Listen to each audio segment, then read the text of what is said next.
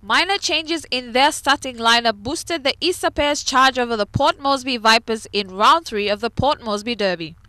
I made 5 changes from the Kokopo game, and we got the desired result as today. But I thought we didn't execute better today, and so that means that we still have a lot of improvements.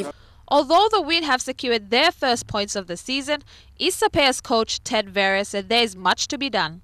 Ball handling and completing their sets will be the key areas to work on come this weekend. Building a culture is one of his aims for the Isapeas this year. What I want to get into this team is that winning culture and about commitment, about self-belief. 50 PNGDF personnel were deployed to ensure safety and security on Sunday, with over 20 Royal PNG Constabulary personnel to ensure crowd and traffic control.